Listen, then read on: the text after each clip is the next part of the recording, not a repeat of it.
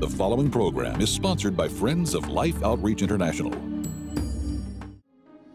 Because it's amazing what you have in you that doesn't surface until the pressure's on you, and words, we would say things out of hurt to one another, and our family was just fractured, and it had an echo effect throughout our home. It became a war zone, it felt like, and it was awful. Best-selling author and pastor Jentezen Franklin shares openly about his family turmoil that began with a rebellious daughter. Next on Life Today.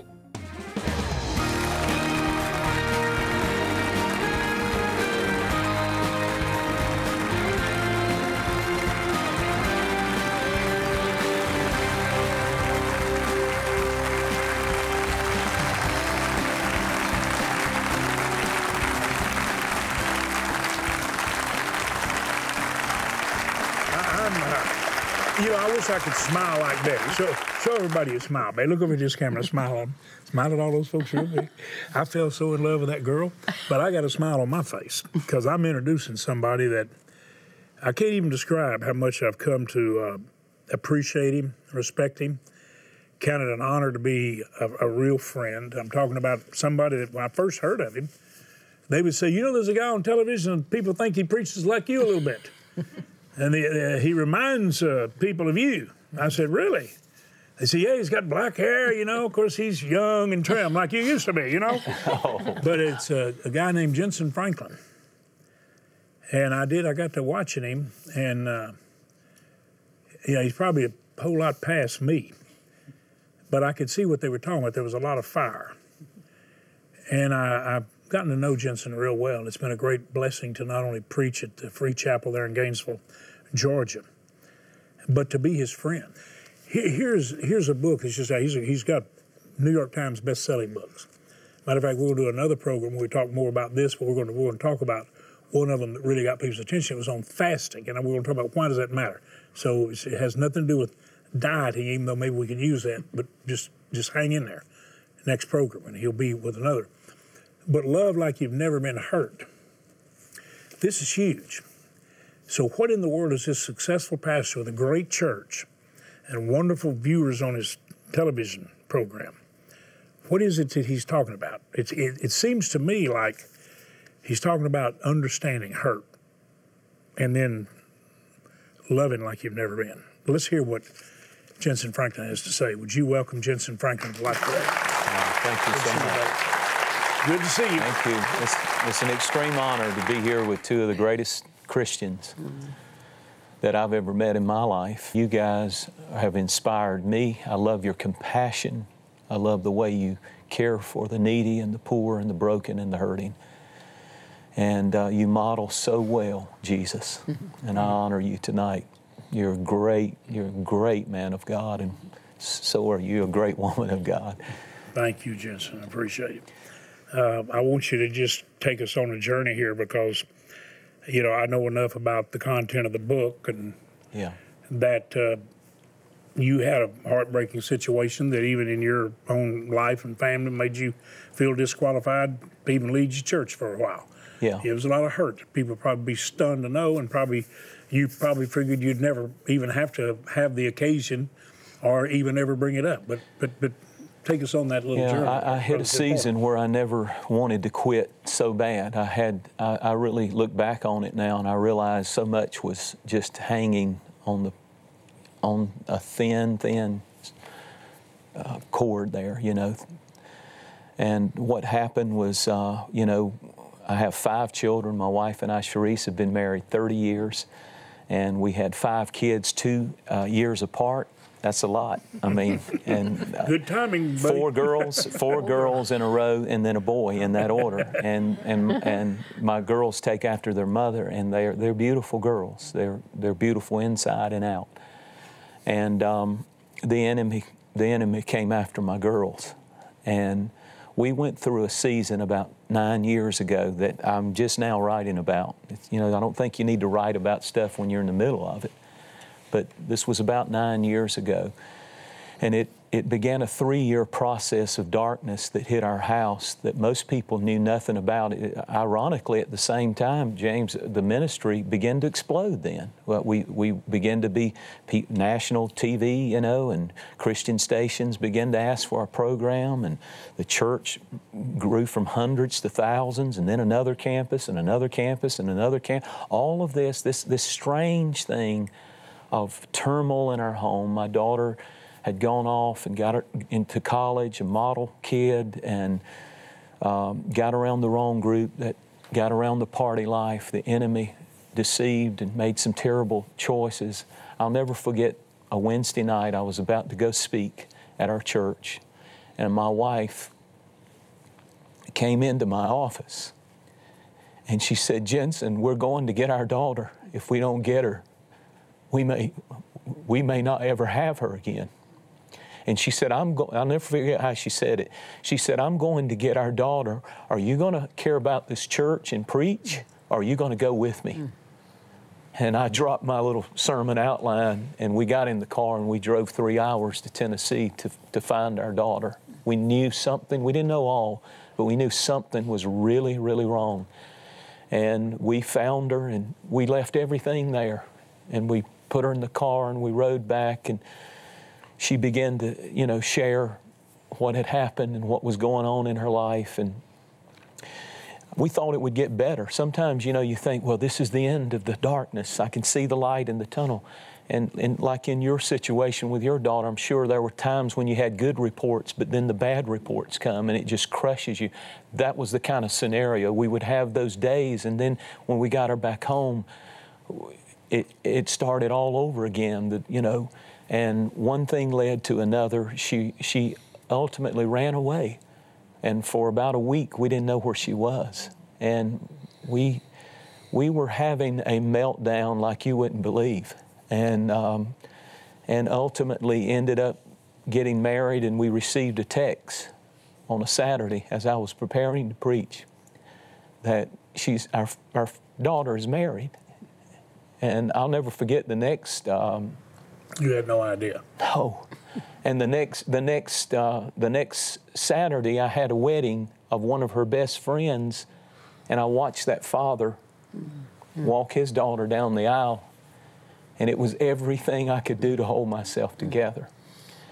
And this story is not just about that. That was the beginning of the message, Love Like You've Never Been Hurt. I heard that phrase. Satchel Paige, a professional baseball player, an African-American, who was the first pitcher in professional baseball, had the saying that you've got to love like you've never been hurt. And it came when he would pitch, and there would come racial screams from the stands.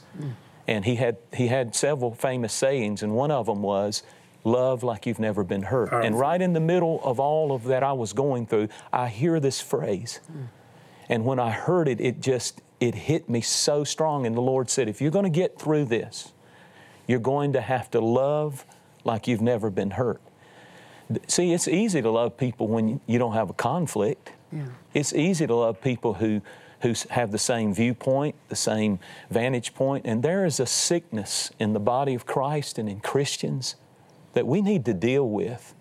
We have parents who don't speak to their own children. We have grandparents who've never even seen their grandchildren. They live in the same city, but we just don't get along, or my kids aren't living right. See, the thing that I began to do is almost resent my own flesh and blood and feel like the enemy will deceive you with self-righteousness to feel like, well, I can't really love her like I ought to because how she's living so offends me. When actually it ought to be the opposite. Somebody's watching this program right now, and one of their children probably, it's possible, has said, "I'm gay," or "I'm pregnant out of wedlock." What are you going to do? What is a Christian supposed? We can pretend like all of us have beautiful plastic Camelot homes, but the truth is Camelot doesn't exist. And every home, sooner or later, every family's going to go through something that shakes you to the core. And you're going to have to do what Jesus did when He was hanging on that cross. And he looked down with nails in his hands and he said, Father, I'm going to love them like I've never been hurt. Father, forgive them. They know not what they do. And so, to make a long story short, God began to do a work in me and in my wife, because it's amazing what you have in you that doesn't surface until the pressure's on you. And words, we would say things out of hurt to one another, and our family was just fractured, and it had an echo effect throughout our home. It became a war zone, it felt like, and it was awful. And I really wrestled with, should we really tell this stuff? Because people will lose confidence in us, but really. Did you even question, what business do I have being a preacher? Absolutely. What business do I have, Pastor? I just need to disappear. Absolutely, and I felt like God spoke to me. He did through an elderly gentleman. He came to me, and in the middle of this, a pastor, a preacher, and he said, Jentezen, I was weeping one day. I just broke, and I said, I'm just going to quit. I'm just going to resign. I can't take it. I can't get up and preach. And how can I tell others, and it's not working for me? Well, it was working for me, but sometimes God has to put you through a process. Don't get weary in well-doing. You will reap if you faint not. And he said, I'll never forget what he said to me. He said, Jentezen, God had 2 children named Adam and Eve, and He raised them in a perfect environment. He was not a bad father. He had quality time with them. He walked in the cool of the day every day with those children. That's awesome. And he said, they messed up, but he didn't resign from being God.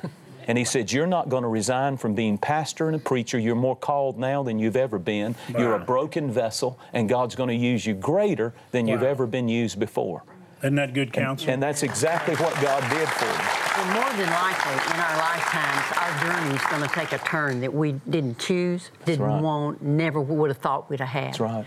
But the secret is our relationship with God. And now, God, what do you want to do with this? Here we are. Yeah, exactly. And even with God, even our relationship with God, don't you have to learn when you walk through, you've walked through and others have walked through seasons where there's the unexplainable absence of God. Where are you? Why don't you do something? You could heal this child. You could turn this thing. Where are you? If you love me, why don't you? This is my baby. This is my child. Do something. And in those moments, you have to learn to love God like you've never been hurt. Because we talk about... You don't understand some actions or the apparent lack of action. This was with our daughter. You referred to our daughter fighting cancer. Your daughter was fighting a battle with the enemy sitting on her. She's got a disease sitting on her. Nobody had more faith. We walked through all of that. And I said when Robin died, if I didn't know God so well, I wouldn't like Him. But see, I knew Him, and I knew He wouldn't hurt me. So good. He knew that if I was hurt, He would love me through the hurt, which is what He did for you. I mean, it's a miracle. And I got to ask you, how is she? Amazing. God has completely touched, restored, renewed. She is in full-time ministry. She works in Atlanta at a great church. She's a media director, has a whole department. She knows everything about these cameras and crews, and she is amazing. Kids? And her husband is full-time in ministry with her, which we never, we had, just such bitterness in that situation. This is my daughter. And, and you have to begin, and I want to say this, it's not like it's a magic one thing. The first meal that we ate together with them, when we reached out and said, I want to eat with you. I want to talk to you again. I want to have my family at the table again. That's the most beautiful thing, when families start hugging and crying and kissing, and loving, taking pictures. So how long has she been right now? How long has it it's been 9 years. 9 years, right. And she's right, her husband's right, and she's given us a beautiful granddaughter, and God has done a miracle. But, it's a process. We like forgiveness to come instantly. Or even the finished result of the forgiveness, all the healing that goes with it. It doesn't always come instantly. I like instant deliverance, but I found that some of it's progressive. I keep saying, I like instant better, Lord, but the walking out sometimes develops things in us that's really important. Absolutely. One of the things that I think we have to learn to do is let is let God begin to move us forward. In Somalia, when our troops went in, you know, to arrest that drug lord back in 1993, and you probably saw the movie Black Hawk Down. One of the scenes in that movie really spoke to me, and I preached a message on it, and I put some of it in the book. And there's this commander, and the bullets are flying everywhere. They're being attacked and shot up. And he turns to one of his soldiers and he says, "We got to get out of here or we're going to die." And he says, "Get in the Humvee and drive." And the guy looks back at him and he's all bloody, half his hands blown off. And he said, but Colonel, I'm wounded. I'm shot." And the answer that the colonel gives back is a classic. He says, "We're all shot. Shut up, get in the truck, and drive." And I preached a message on that you're not the only one that's been betrayed, hurt, broken, disappointed, lied on, deceived. Sometimes you just have to say to yourself, shut up, get in the truck, and drive. It's time to move forward. It's time to, if you sit there and rehash and rehash and rehash all that's gone wrong, you're going to die there. You got to get in the truck and go on and drive out of there and let God take you to a new place. And God is ready to give you the grace to do it. And that, to me, that's what you're writing here. Absolutely. And trying to inspire people that, you know, couldn't believe that guy that's leading a good church, a great church, has got all this going on. And then for you to go through it, come out on the other side, and be able to really say it in experience that when you are hurt, and you're hurt deeply, you got to learn to love like you've never been hurt. And that's a good illustration from that leader, too, that commander. Would you say thanks to Jentezen Franklin for sharing his story, for being able and willing to open up your heart and your life? Thank you. And, you know, I just praise God for you that you're willing to do it. This is a great book, and you can get it online right now. Love Like You've Never Been Hurt, Jentezen Franklin. You can watch him on television. And, you know, I want to tell you something else. We're going to have him back. We're going to talk a little bit more about this. But we're also going to touch on something that was probably maybe the first New York Times bestseller he wrote. Had to do with something that's just not at all popular to most of us, and that's fasting, you know, like giving up something, especially food. You know, say, maybe I'll fast broccoli, okay? You know, give that up for Lent or whatever it is. Look, let Jentezen help us, all of us, because that's what he's done right here today. Don't you think, Betty, what he's shared? And I just want you to know we'll be glad to send you the book. Here's what we're asking you to do. And Jentezen, this is just the most fabulous thing that we can do. We can set people free that are hurt every day because they've been taken captive and they've been trafficked sexually. You're going to see right now in a moment one of the most beautiful little girls you've ever seen. She would be the dream. Somebody says, well, I'd like a model. Well, she's being exploited and trafficked and sold sexually in bondage and destroyed by that horrible desire for self-gratification or greed and using somebody. I want you to look at her, and I want you to see the person that God wants to make her to be, and only love. Now listen to me, I'm not exaggerating. You're going to see love expressed in the words of Sheila Walsh, but the love that heals little girls like this has to come from you. Yes, it does. You're the healing factor here. You are the answer. You are the solution, and you won't be alone. Watch carefully and very prayerfully. ពុកម្ដាយខ្ញុំអត់ក្រអត់មានលុយសងគេហើយជាពាក់គេច្រើន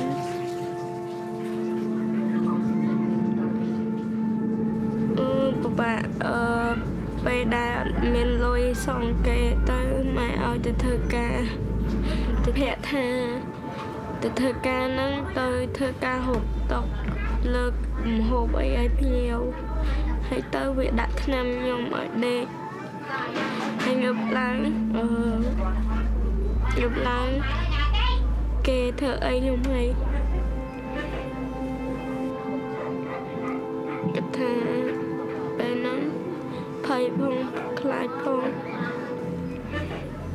ហើយហមអត់ភ័ក្រអត់ឃើញទៀតខ្ញុំថាបើឈុល នេះឲ្យវានេះទៅហើយគេវាយខ្ញុំមកពេលខ្ញុំអត់ទទួលភ្ញៀវវាយខ្ញុំគេអត់អនុទេគេថាឲ្យទទួលភ្ញៀវបកទទួលភ្ញៀវទៅគេនឹងស្លាប់ចោលហើយ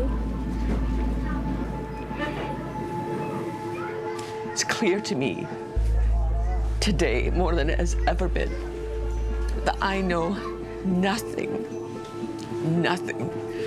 of suffering compared to this beautiful girl and thousands like her. It's really overwhelming. It's overwhelming because in Southeast Asia, she's not alone.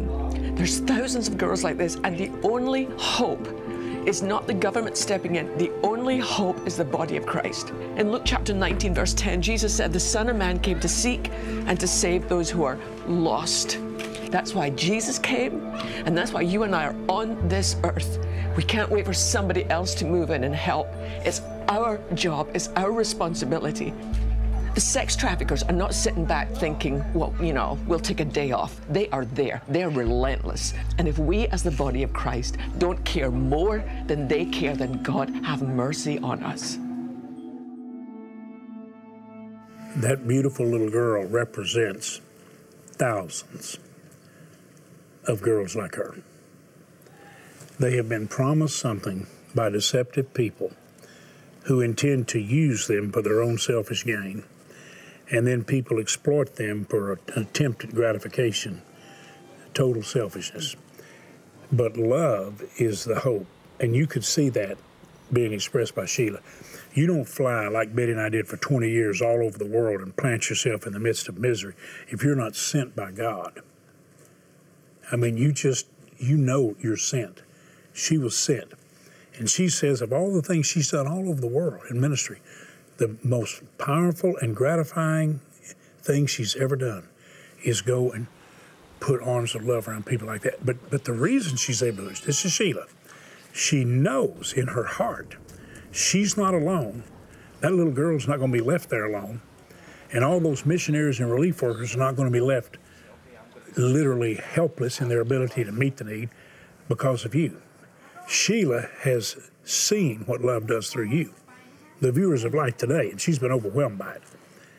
So what I'm asking today is for the greatest outpouring of love possible, that every single person watching us right now would say, I'm going to rescue that girl. I'm going to rescue one like them. You know what Jentezen Franklin, our guest this week, said? He said, I'll match the first $5,000 that comes myself. I want to do that. I'm just saying this. I want to do it. Okay, listen, that's the love of God. So what you give today, this is beautiful because we've had a group of our friends step up and say they're going to match over $300,000 of what you give. Well, we just got something added to that. In other words, as an encouragement. So what you do will be doubled. $128 is what it takes to reach, rescue, and begin the restoration process for a year. $128. You give that right now, and I pray you will. I hope you'll go get your bank card or get your check. Make it to Life, because that's what you're giving. Call the phone number there and say, I'm putting it in the mail, or take your bank card, call the number, or go online, use that card and say, here's my gift. Use it just like a check. You give $128, it's double. You just rescued two. I ask unapologetically, because I don't think you need help guarding your money. I think maybe you may need to use it more wisely sometimes. But I don't know if you can use it any more wisely than setting somebody free. When Jesus came to set captives free, and as the Father sent me, even so send I you, I would say we can get on with the program. I mean, this is the way we set captives free. So I will say, would you set 10 free? And I ask this every time I have a chance. Do all you can. $1,280, 10.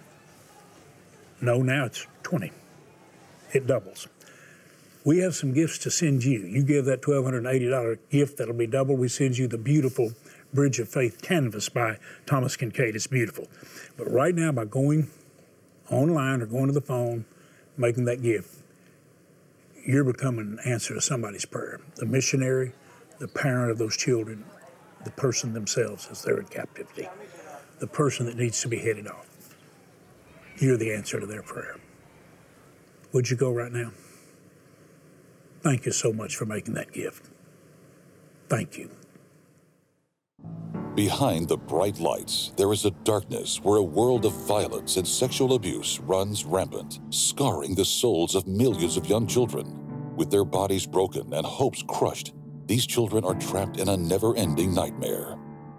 With your help, Mission Rescue Life can shine the light of God's love in this dark world to reach, rescue, and restore children and young people to the beauty God designed for them to enjoy. With a generous opportunity of a $320,000 matching gift, your gift of $128 to help rescue a child will be matched to help 2 children. Your $64 gift will be matched to help rescue 1 child from the horrors of human trafficking.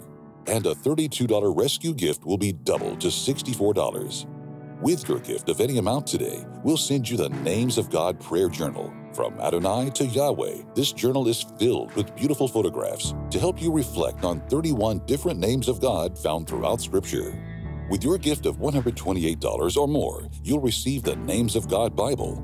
This special edition NIV large print Bible is engraved with the many names of God, a beautiful reminder that the God we serve is infinitely good. Finally, please consider a gift of $1,280, which will now help rescue 20 children, and you may request a beautiful Bridge of Faith framed canvas print by Thomas Kincaid. Please call, write, or make your gift online. Well, you know, I'm excited about the fact that I think if you can help, you have any ability at all, you're going to do it, knowing it's doubled. Today, if you say, James, I really would like to have Jentezen's book. I need to understand what he's talking about. He's a great preacher. I think he's a great writer.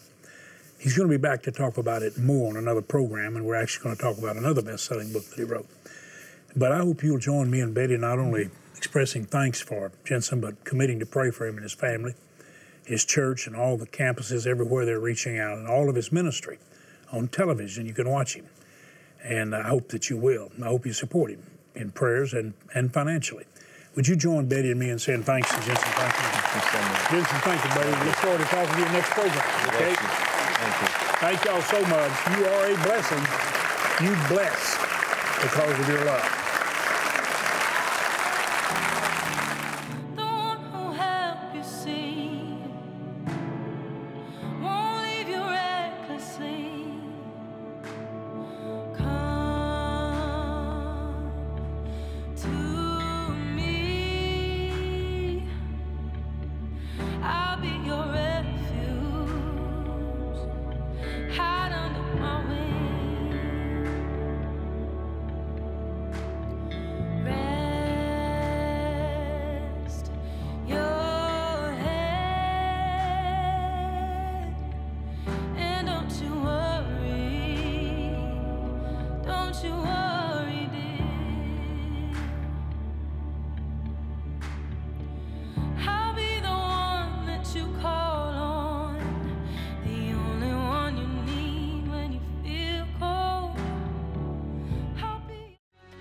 What a lack of purpose does for most people is it causes them to in life just go through the motions. The Purpose Playbook, tomorrow. Life Today is made possible by the supporters of Life Outreach International. Your gift will be used exclusively for the exempt purposes of life. The ministry features specific outreaches as examples of the programs it supports and conducts. Gifts are considered to be without restriction as to use unless explicitly stipulated by the donor. The ministry is a member of the ECFA.